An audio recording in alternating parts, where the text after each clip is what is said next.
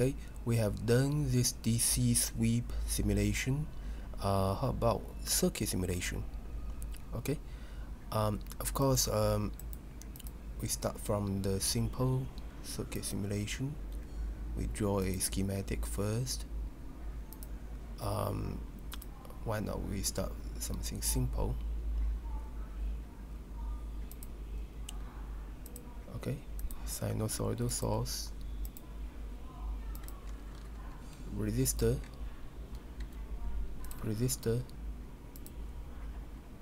and ground. We start connecting them.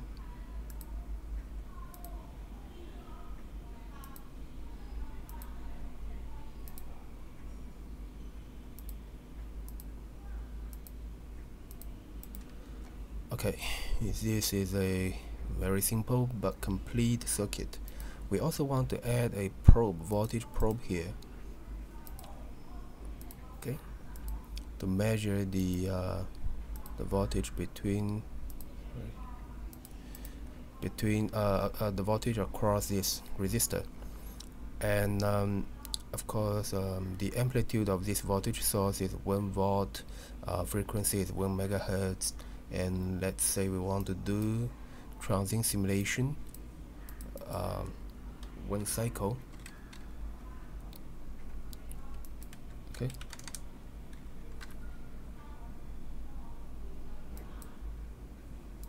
let's say 2 cycle. Okay, again it asks us to let's first save it. Circuit 1. Okay, let's try to run it. Okay, instantly it is done. It's a very simple circuit.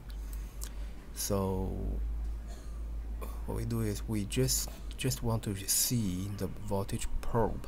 Okay, what's the voltage, how is the voltage changing with time. So we just probe this. Not surprisingly, it's a sinusoidal wave, half volt amplitude. As we see, the voltage, the resistors are equal, so each resistor get half of the voltage, which is half volt.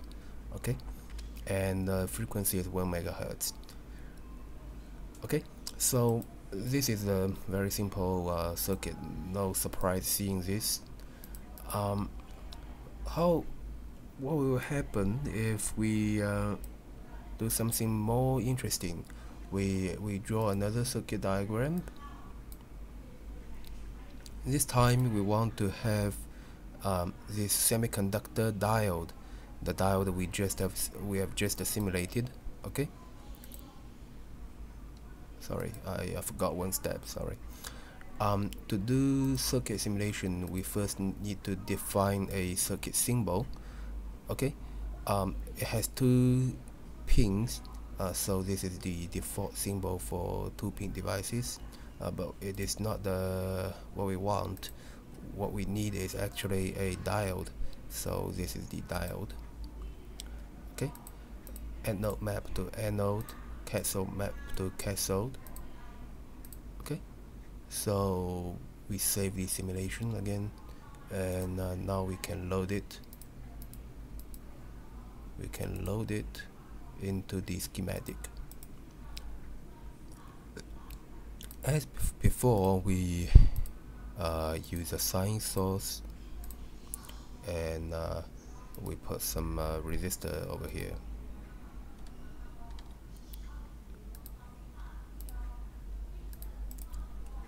Okay, and connect them up.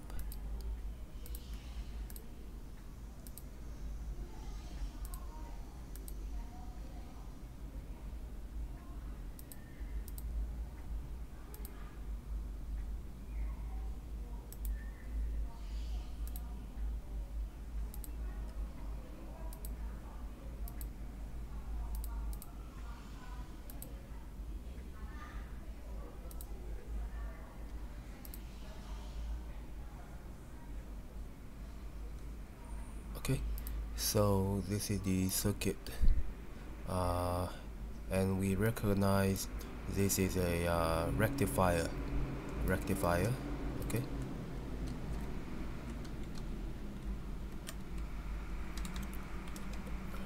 rectify schematic. Okay, again we measure the voltage across R2.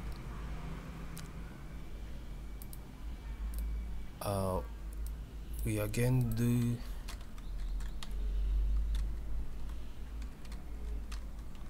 transient simulation with 2 cycles. Okay, and run. Of course this is a second run, so run 2. Okay, the job is submitted, and if we are interested in the details, we can look at the log messages. Okay, it's displayed in this log window. Okay, and we can see that the results are shown here. The solutions are shown here. The unit is picosecond, so this is roughly 400 picosecond, 0.4 microsecond, half a cycle. It will take a while, but not at least we can look at what we have now. So we want to plot X, and we want to look at the positive voltage, positive end of this R2.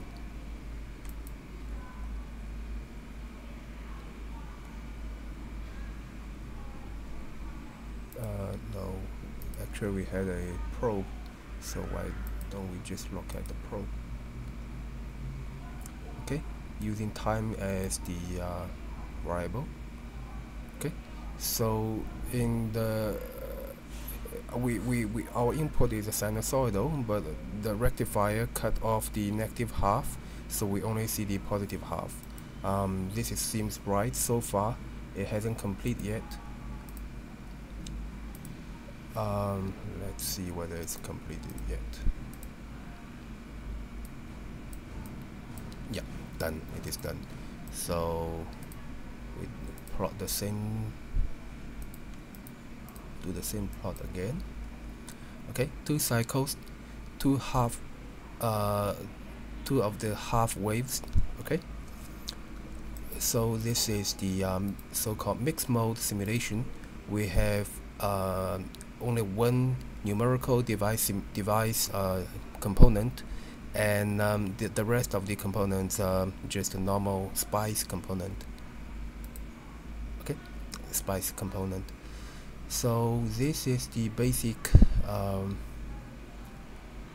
functionality of this VisualTCAD. Of course, we apart from just running, we can also look at the previous simulation results. Okay, say run 2, all the files are saved here.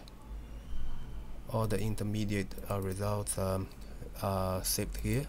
We can look at them one by one. Okay, we can look at them one by one.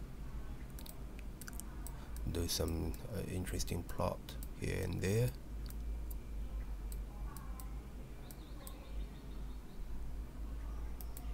Okay, so that completes the demo. Okay, there are many functionalities I like to show, and but there isn't sufficient time. It is also not sufficient to look at the demo, to learn how to use it, because many of the key shortcuts and the menu, the mouse operations are not possibly demonstrated here. We will make further videos to elaborate on the usage of this fantastic software. Okay.